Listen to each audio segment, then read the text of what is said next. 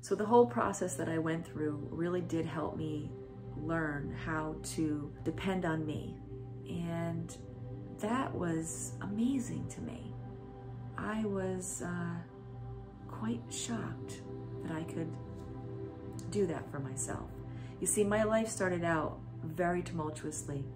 And again, I'm not special. I know everybody's got their issues, right? I got pregnant when I was 18, and I started my life out with that type of a stress. My husband then at the time and I did a great job, and we made it work. But at the same time, all of that was going on, I definitely was using food to help me cope, right? I wasn't smoking and I wasn't drinking and I wasn't doing any kind of drugs, but I definitely did not make my health or my body the priority at all.